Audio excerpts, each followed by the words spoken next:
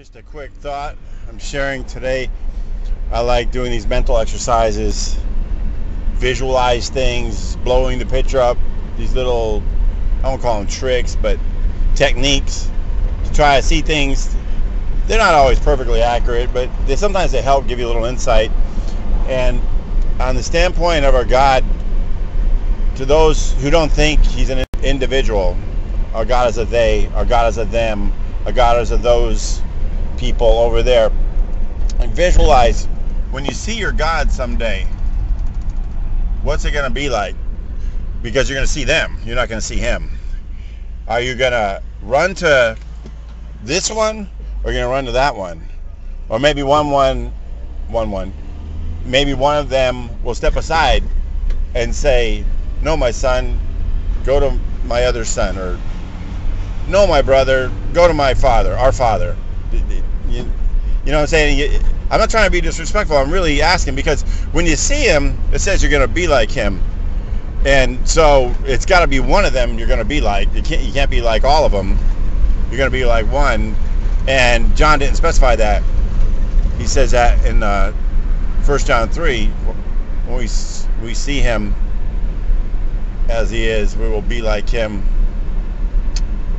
I'm paraphrasing, obviously, that's not a perfect quote. But just wondering, will you have a choice? Which one to run to? Which one to embrace? Or will the other two step out of the room, and then you'll be left alone with the one, and then that one will introduce you to the rest of them? Yeah, I know, it sounds absurd, and you might think I'm trying to be disrespectful. I'm not. I'm really asking you to think about this, because we're going to see him someday. We're going to see them in that case. In the case that your God is three people, you're going to see them. I just want you to think about it. How is that going to work? It seems like it would be a uniform way. It doesn't seem to make sense, because that goes to the point of idolatry. If you get to pick which one you get to commune with, I'm sure Lonely Ghost will be the Lonely Ghost. Hey, that's a new name. He will be the Lonely Ghost, the Lonely Spirit, because no one's going to run to him because they can't even see him. And so they're going to run to the Father or the Son. Most people have a preference for one or the other. Probably most people have a preference for the Son. So it's going to be the Lonely Dad and the Lonely Spirit. So you can't be given that choice, because like I say, that would be idolatry. You're picking which God person you get to worship with, commune with, embrace, and rejoice with.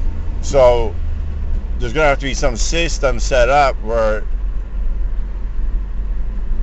maybe it'll be chutes, kind of like, the cattle. They run you down a chute straight to the one, or a big room, and they turn out the lights, and he's up there on the podium or something.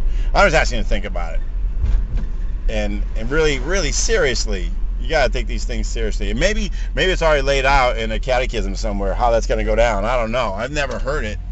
I've had people tell me I'm going to go to hell because I don't believe in these three people, but they never tell me what it's going to be like. Because when I see my God, I think I'm going to be pretty excited, and it's probably going to be pretty obvious. It's not going to have to be explained to me. I don't think it'll have to be explained to me. That's absurd to think that someone has to explain to me. You see that one over there? No, not that one. No, that one there. That one. Yeah, okay, go to him. I don't think it's going to be like that. I really don't. But just a thought. In Jesus' name, amen.